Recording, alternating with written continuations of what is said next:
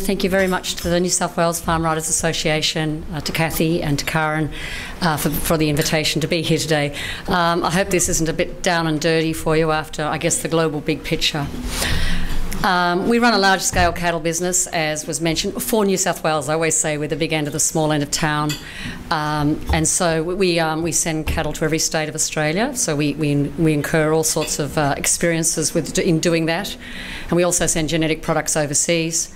We joined the bovine Johne's disease market assurance program 21 years ago, the year it started in 1996. So I have quite a long history and a few bit of commentary to make about the biosecurity management of Johne's.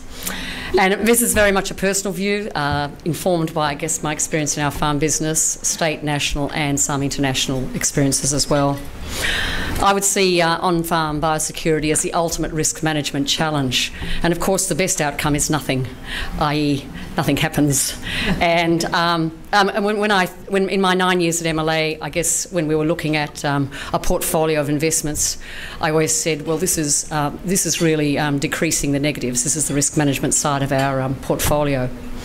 Next to the weather, it sits as the most significant risk to our business continuity. When we refer to biosecurity, we do include weeds, pests and diseases.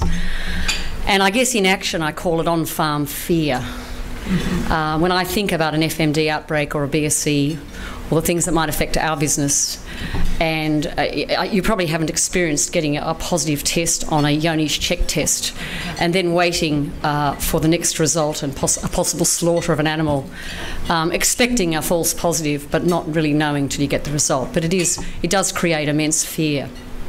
When I look at the landline program recently on POMS in the oyster industry, Pacific Oyster Mortality Syndrome, I could really feel the anguish of those oyster farmers because I could imagine what that was like if that was us in our business. I think for us it's where's the balance between good policy and regulatory activities versus our capacity in research, development and innovation. How we slipped into a mindset of controlling disease outbreaks rather than continuing to invest in prevention through research and global activities. So what have we done well in the past? And I'm glad that the TB and brucellosis eradication program has been mentioned because it was so significant. I've read a few reports in leading up to today. $94 million was the estimate of the cost of the program in 1992. So just try and translate that into today's dollars and think about that.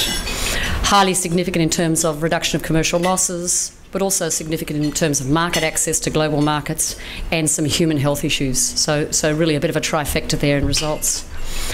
And I'd ask you just to think about this. The other day I was asked to go and speak at something really different called the Festival of Sustainable Living in Melbourne, and I was on a platform with Peter Singer talking to vegans and vegetarians who probably wouldn't have eaten our lunch today.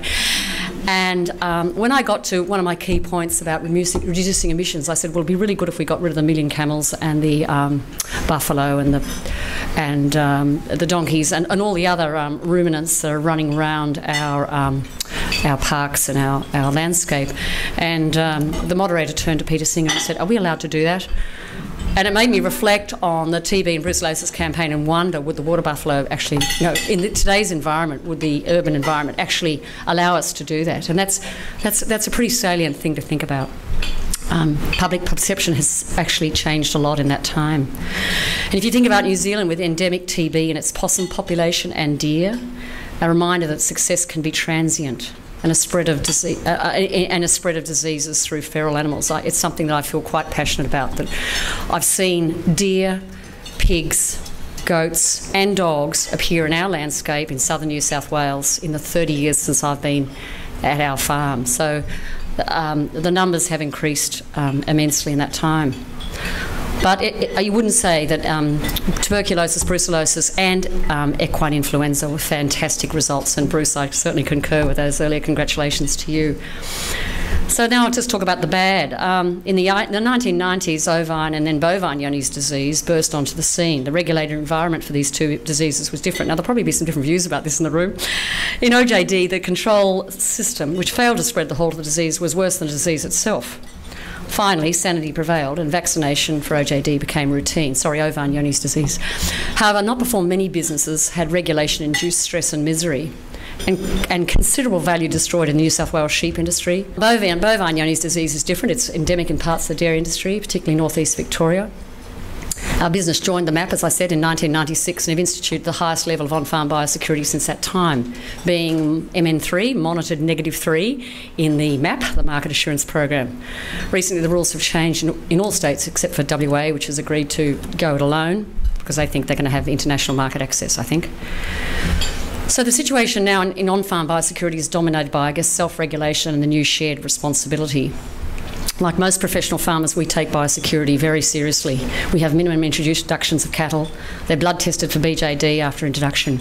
We have a veterinary monitored program to control pestivirus, bovine viral diarrhoea virus, by vaccinating bulls before sale, and a carefully monitored program of exposure and blood testing in heifers.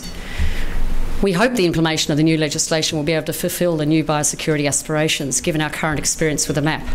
Moving to the JBAS, Yoni's Beef Assurance Score, the information available to enable movement of cattle after our bull sale 2 weeks ago to WA was interesting because the new rules haven't actually been written, but we've winged it and we've spoken to the guy on the border and we've made sure we've met his requirements. Another risk, which I'm going to be a bit provocative about, with the emergence of what I call no-care farming, are part-timers and those philosophically follow holistic principles. And we have observed disease problems due to lack of routine vaccinations, much the same in the human population. I think there was a case of TB recently, which shouldn't happen in children. I certainly think climate change is a major factor in what we're seeing with the change of pests and weeds and diseases, and the spread of endemic diseases and plant species from hotter areas south. An example was Theileria, which appeared in our region, and I understand Theileria has been dormant for a long time, but a virulent form of the disease appeared in the Murray Valley about 10 years ago. That some herds that were affected lost up to 10% of their stock, calves and cows. This was quite a change for us to see that in what is normally a pretty cold winter climate. Weeds such as fleabane and other more subtropical weeds have spread south and east and are appearing at different times of the year with changing rainfall patterns. And if you don't believe that patterns are changing, BOM last year published an incredible map. For those of us who went to university in the 1970s, we learnt that the equidistant rainfall line was Sydney-Dubbo. And the Bureau of Meteorology published a map last year which showed that equidistant rainfall line, north and south, has moved to the Victorian border. So there's a significant change in 15 years. A major risk is the introduction of pests and diseases by immigrants, both legal and illegal. The linking of climate change and human refugees across the globe pose a heightened risk to Australia. I've been fortunate with ACR to visit PNG recently and see the combination of very high population growth, poor governance and the presence of highly contagious diseases. It confirms how exposed we are to biosecurity threats from our north and the importance of the work by the federal government and the Department and the North Australian strategy. I think there's a real need for coordinated national research. It is really heartening to see 3 states in eastern Australia, Queensland, New South Wales and Victoria, with newly refurbished biosecurity facilities for research, including the Elizabeth MacArthur Institute at Camden. I guess my question is, are there education and research pipelines producing the next wave of scientists to assist us understand the threats adequately? Or will the impending wave of retirements in plant pathology, for example, see our capacity fall?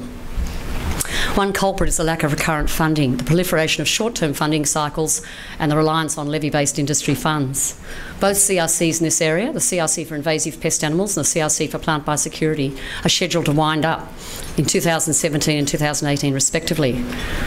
I have no doubt that at a national level, a permanent biosecurity institute is needed that coordinates national and global efforts and informs the regulation enacted at a state level.